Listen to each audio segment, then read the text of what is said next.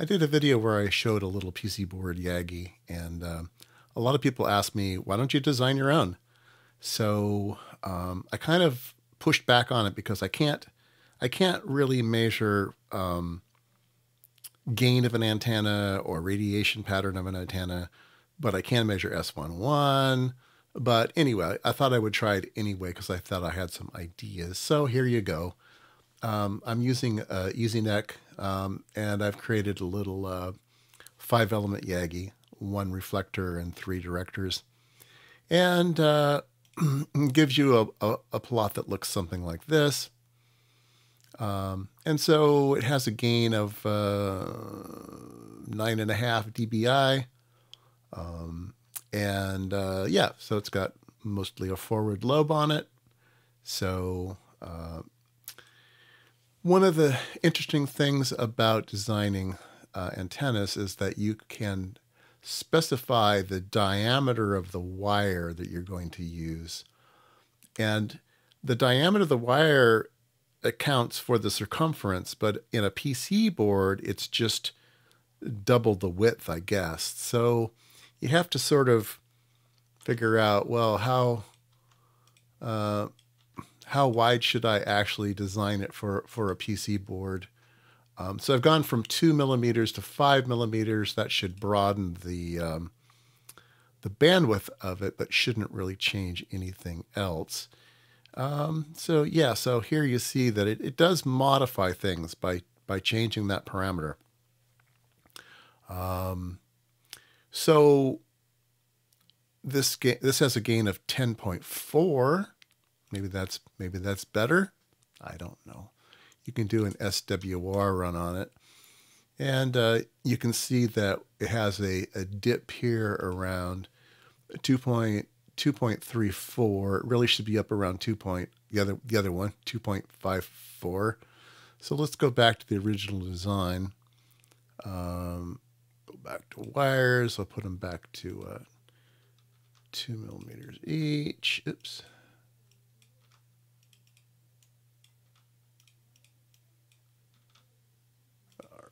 And we'll run the SWR again.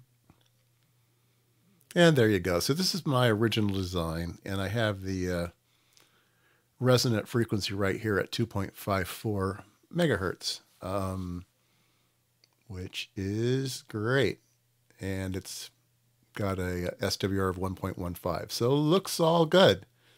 And again, we could do a... let's see here. What else can we do? We can do a different plot. Where's the plot type? Plot type here. And you can see that we have a lobe out in the front, a couple little lobes in the back.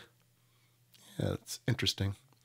Anyway, so the next step would be, how do I prototype this thing instead of just laying out a PC board? So I had an idea for that. So I designed this 3D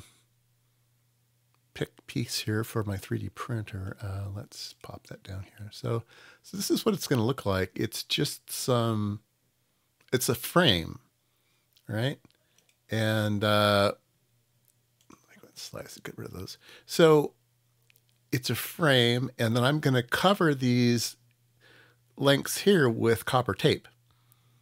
And so I just cut it to length so all the copper tape fits in here, and it should be a I can't see the bottom. Oh, yeah, I can't see the bottom of it. It'll just be a YAGI antenna. It's kind of holds it into free space. So yeah, let's print this thing and put some copper tape on it, and go take a look at what it looks like.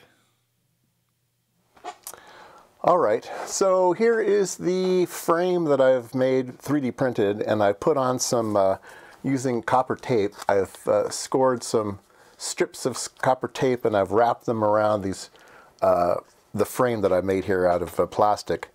And I've attached a feed point to the irradiating element here in the center, the dipole. And so I don't think I would build this again. I don't think it's fragile. It's a little bit difficult to work with. It's hard to get this feed point without disturbing things too much. The PLA isn't heat, it's not good with heat. So I think, yeah, I would do this differently. But I think for what I need it for, it's exactly that. It holds all the elements in the correct spacing. And what I've done is I've used the VNA. I'll show some pictures here. I hooked it up, and although it seems to have a pretty good match, the elements were a bit too long in order to get to 2.45 gigahertz. And so I've shortened the dipole. Where's my ruler?